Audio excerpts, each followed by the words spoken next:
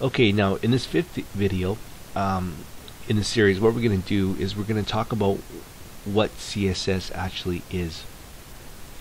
So what we do know is that we're going to start with this HTML file here, and we're going to use CSS to create this design here. What we do know here also is that I'm going to give you basically all the files that you need. All right.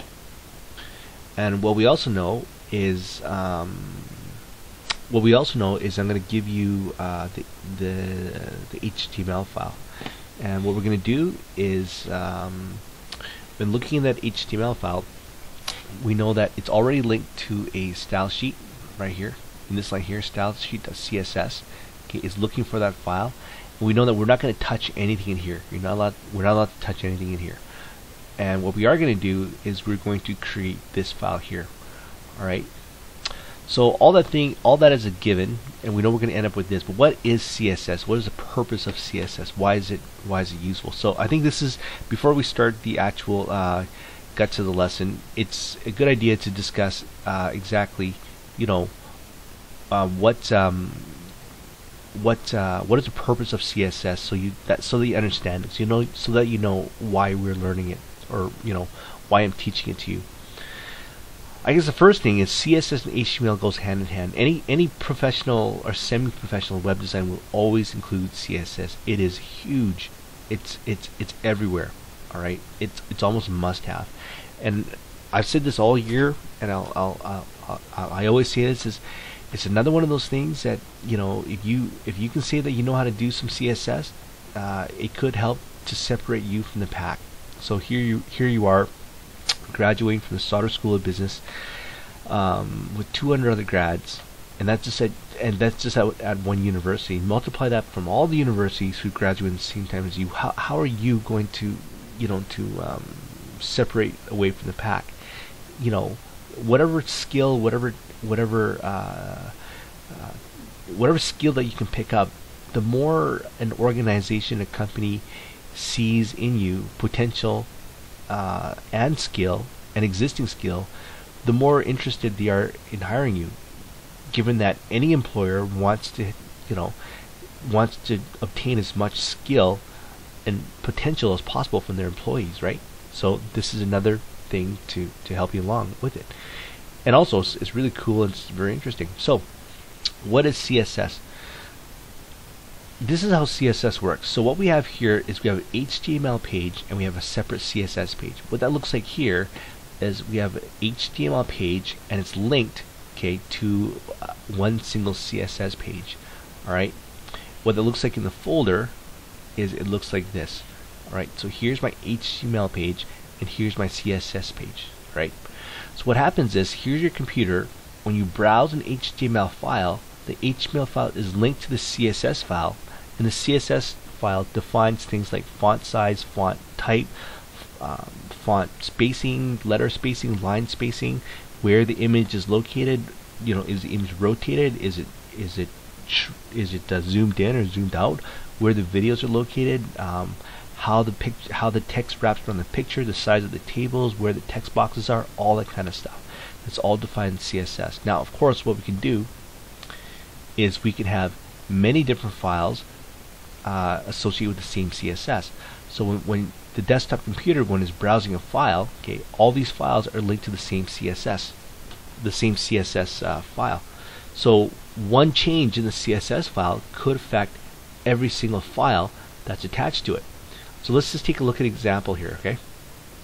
In here, let's go to ebay.com. ebay.com. So here we have at any one given time about 20 to 30 million items that are for sale. Okay, let's look up guitars. All right, and let's look up sure, why not, Taylor. Okay, so the CSS is going to define where this picture is. It's going to define where the logo sits at the top right corner, how long the search bar is, where it is, the font spacing, the font type. It's going to define the ads, all this kind of stuff. Now, if you were the eBay designer, all 20 million web pages one web page per item is going to come back to the CSS design. So all these 10, 20 million, 30 million web pages all look to the CSS file to define every piece of style, design, font, and color and location, okay, of this document. Now, if I wanted to change the eBay logo so it doesn't appear here, but it appears over here, and the search bar gets pushed right to this edge here, I can do that by simply changing probably one line in my CSS. So you change one line in my CSS, that affects the design for 10 million pages. Alright, now let's multiply that even more. Let's go to Facebook. Alright, so Facebook, 1 billion users. Alright, so forget about 30 million. So we have 1 billion web pages, one web page per user, all tied to the same CSS file.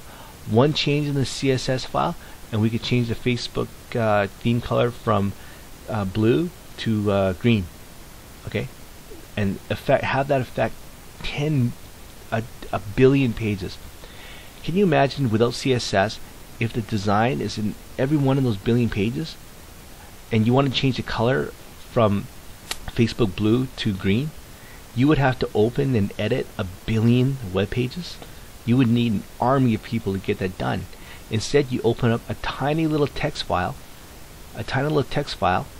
okay, and you change one little line on it, okay, called color, all right, and you change the theme color of Facebook blue to green, okay. And all those billion pages would refer back to the CSS, the one CSS file to look at for that information. So when a new user signs up, they create a page for it.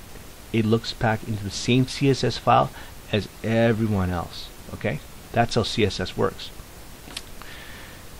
Now CSS gets even fancier than that. What I can do is, if I have a desktop computer browsing the HTML document referring to a CSS file, I can have the same HTML documents, right? The same HTML documents refer to a different CSS file if a tablet like an iPad is browsing those HTML pages. So we have the same HTML pages here, okay? With the same HTML pages, but the pages can detect what kind of computer and what screen size is browsing that page. So if it detects that it's a tablet with a small screen, it says, okay, don't use the desktop CSS file, use a tablet CSS file, right?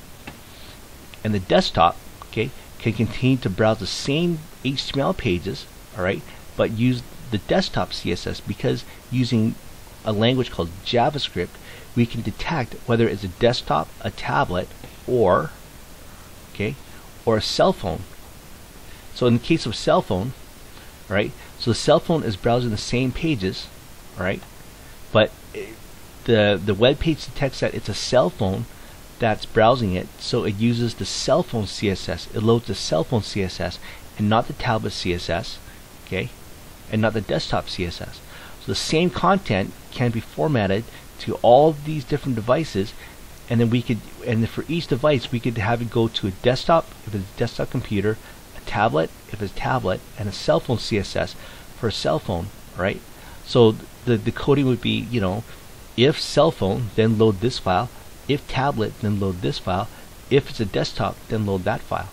Alright? That's the power of CSS without having to design 3 different websites. Alright? We just have 3 different CSS files, 3 tiny little files. Alright? And use it for the same set of information and just reformat the data so it's visible and the user gets a nice and user-friendly experience using a cell phone, a good user-friendly experience using a tablet, and a good user-friendly experience using a desktop, all by changing the CSS file.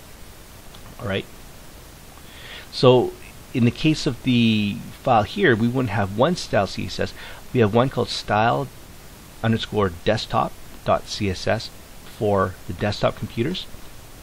Okay,